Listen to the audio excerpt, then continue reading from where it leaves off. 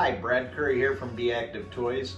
A couple of weeks ago I had a customer ask me about some of the parts that I make for the original G.I. Joe Jeep. So today I thought I'd make a quick video to just kind of show you some of the different parts that actually go onto this particular Jeep. Now, Hasbro originally released this in 1965, and it was in production for multiple years, all the way up into the early to mid 70s with the Adventure Team. And there have been several different variations on some of the parts. Now, I've been a G.I. Joe collector for 30 years. I started making the reproduction parts for this Jeep about 6 or 7 years ago.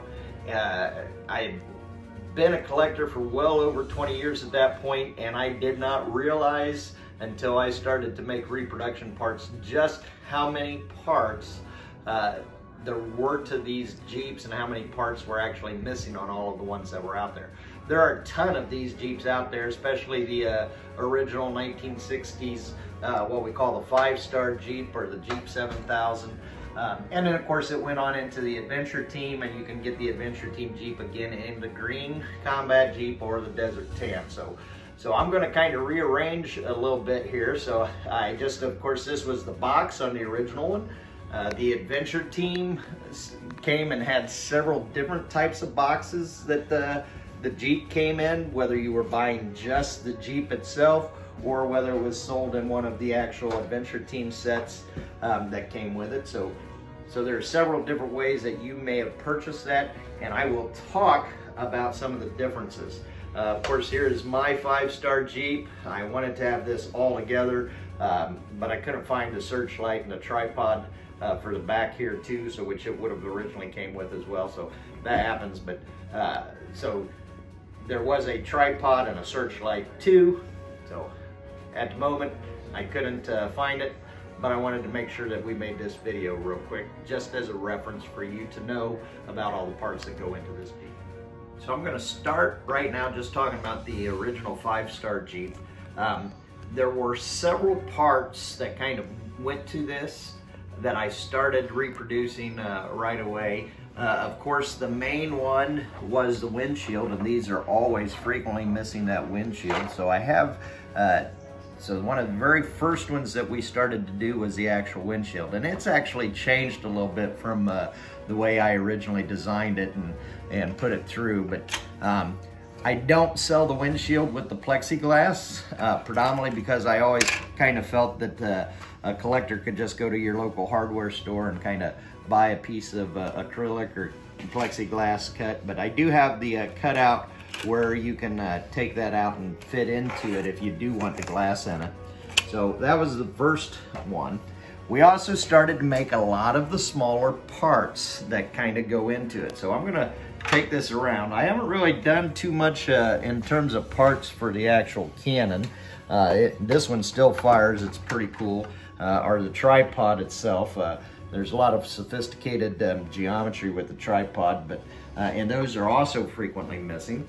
But once we got through with the windshield, there are a lot of just small parts that kind of come out and are missing frequently on these as well. Either they've been broken or they're just not there. And in some cases, as the Jeep evolved over time, Hasbro stopped including some of those features and parts on the Jeep too.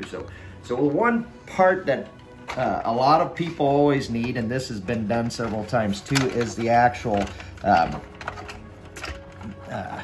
steering wheel and steering column. So we've got our steering wheel and steering column that we do, and of course I've done that in the original black color, or you can buy this in the olive green as well. So there's the rifle rest. So right here, the original was also had what they called the rifle rest, and it sat back here, went right in, was glued into there, and of course you could put your rifle on.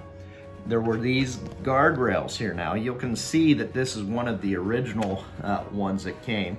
A lot of times these are warped or frayed and the plastic becomes brittle, so that sometimes breaks as well. But there's a 2 holes that go into there.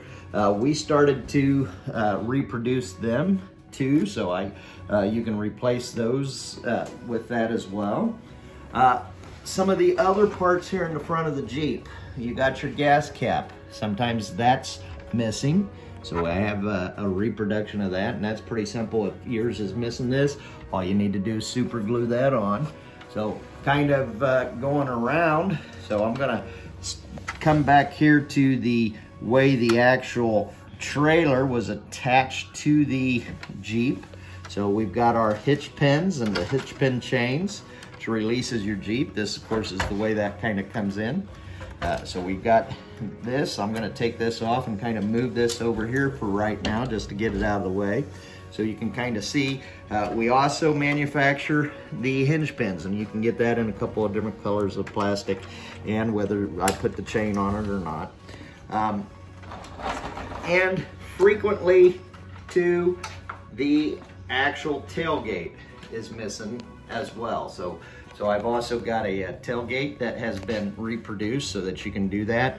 And we sell the replacement hinge pins here too, so that you can also mount these in there and have your hinge pins for the tailgate to help hold that in place as well. Now, you'll notice on the back of the tailgate, I want to point this out because this is kind of a feature. Honestly, I never really realized or paid too much attention to this feature here on the tailgate.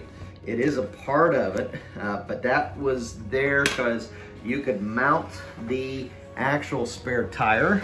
So you could either have the spare tire on the back, or you could mount it over here on this side as well, like it is in this Jeep here. Now, I also have that part because I got requested for this piece to be a part of it as well. So this is another part that would basically get glued on over here so that you could use that to mount your tire on. A lot of people ask me about the nut and bolt to hold that. That's just a 8/32 screw that goes in there, and there's a square nut on the inside. If you come around here, I'll show you. This comes out of my reproduction piece, and a 8/32 square nut goes into there to help hold that in. When you glue that on, then your screw will go in there too. Coming right on down here, often other parts that are missing is the shovel holder and your shovel rest. So we've got that here too, and again, you just glue these on as a replacement. If you have the old broken one on there, a little hobby saw helps to saw that off. And then there are holes on these. Sometimes it's useful to use the hole. Sometimes you might want to just go ahead and saw those off and just super glue that on as well. And we also have the bushing, what's the flag bushing. And I do the flag bushing in a variety of different colors for you to do as well. So that's kind of some of the basic parts here that are frequently missing. You also frequently are missing the knob for the rev up Jeep. So this is one of the other features here. If I just open this up for a second, you can see this particular Jeep doesn't have the rev up motor anymore, but there were battery plates and there's rev up motor. There's a frequently reproduced molded part that was plastic clanger that would go and hit this, that would cause that sound to get revved up too. So you've also got that if you've got a functioning motor on yours. So oftentimes these are missing these headlamps. I have not reproduced the headlamps yet. I'm still kind of waiting for technology on 3D printed materials to come up so you can print clear. It's getting there. We're almost there. So they'll also, at some point in the future, I imagine that we will be able to print clear headlights as a replacement for these as well. And the other thing that I reproduce is the front bumper. So you can see here, and now I do the front bumper a couple of different ways where I actually have the star embossed and the HQ26 embossed on it. Of course, originally it didn't come that way. It was just blank like this, and then they use stickers and to kind of go on that. So you can get that in either of those styles depending on what you like. I've even customized those for customers in the past too. Let's move right on down into the trailer. So again, there was another tripod that went into the trailer that held the searchlight. And the searchlight's pretty common. The tripods are often found broke, so you do need 2 tripods to complete it. This front of the trailer, you've got a couple of chains here that go and hook into the back of the trailer. And again, this is just an eye bolt here with a couple of square nuts to hold that in. And then of course you got your trailer stand. Now I also reproduced that part too if you need that, so that's an easy fix to kind of replace, and that just gets held in by a screw or a pin that you can kind of make that into and use it with that as well. The other feature that is often busted on these is the rear tail lights, the trailer tail lights. So I also have these where they will be able to kind of glue on with that. And one of the nice things, you can customize this. I do have the red part here that you can kind of get the red insert, or one of the nice things sometimes, not that you would necessarily put white on your brake lights, but I do and have had customers that have replaced that insert with either white lights or orange or red, and use those in different applications for customization as well. Of course, the last thing, one of the other things that this came with were the missiles for your big gun here, and it shot these out, so I also reproduced those in a variety of different colors as well. And it shoots fine so long as your mechanism and your spring is still good. You do want to watch and be careful. I mean, we're dealing with 50, 60-year-old plastic, so it's always possible that that could break if you're really actively using it as well. So this is the 5-star Jeep, and some of the differences here. I'm gonna set up again, come back, and I will have the Adventure Team Desert Tan Jeep, and we'll mention a couple of the different variations that went on during the Adventure Team era, and some of the differences with color palettes on these Jeeps as well.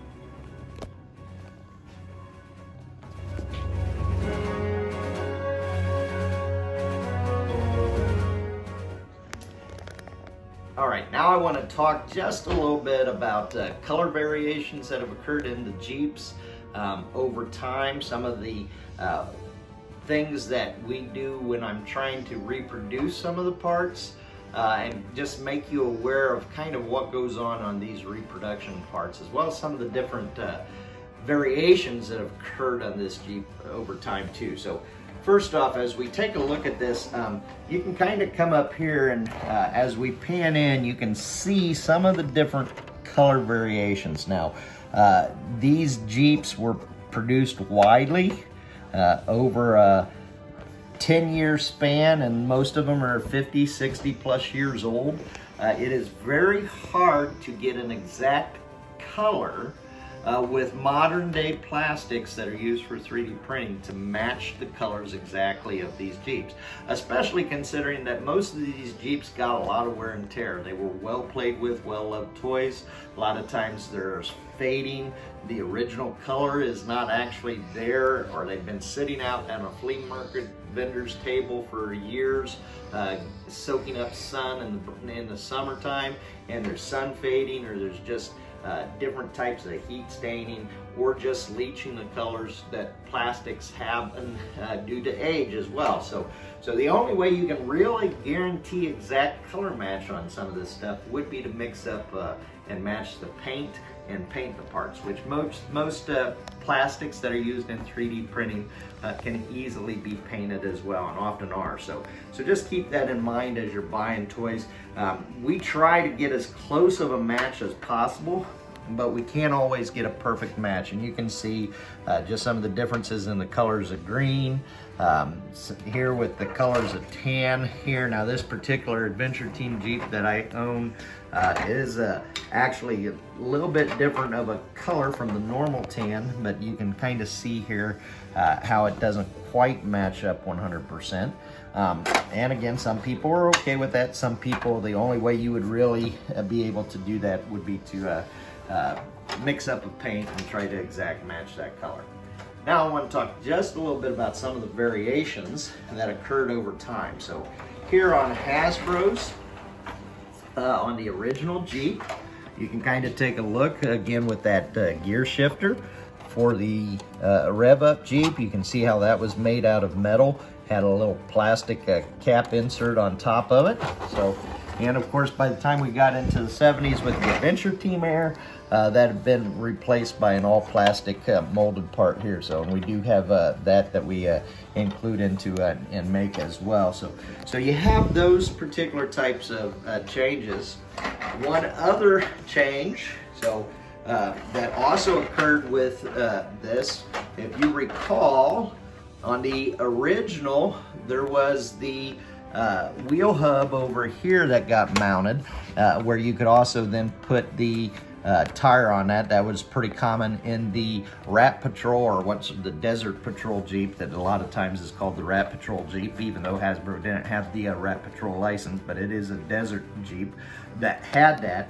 By the time the 70s came around with the Adventure Team Jeep, that had been removed. But you'll do see the other stuff. The other part that was not on his was this no longer had the actual hook, shovel hook here. So they still kept this part to it, but they no longer included the shovel hook there as well. So a couple of the changes that had occurred. On the back tailgate, there's a couple of different tailgate hinges. So originally, with the original, when we're taking a look here, so you can kind of zoom in. Let me get these hinge pins off of here, and you can take a look at the way this hinge pin, or the here was. It's kind of just a hole that goes into. By the 70s, with the Adventure Team Jeep, they had changed up this. And now instead, they kind of took it where it's kind of hollowed out, more like a D shape as opposed to a pinhole. So this is more of a D shape type of tailgate pin system. So, and you had a little bit more movement on there too as well. So just a couple of the different changes in style that happened over time with the Adventure Team Jeep as Hasbro kind of started to do cost. At that point too, remember those plastic clear headlights that were in here by the Adventure Team? Those have just been replaced with stickers on this particular one. Those stickers have long dried off and kind of fallen off. So those are some of the differences that have occurred in time with the Jeeps as far as G.I. Joe and the original Jeeps go. I'm happy to share today some of the parts that we produce to help you get your Jeep kind of back up into a working order and have it like it was when it was original to you. Most importantly, just have fun and enjoy the hobby and enjoy collecting G.I. Joe. So thank you for paying attention and giving us your time today. I hope you found this video useful and full of information that you can use in your collecting world.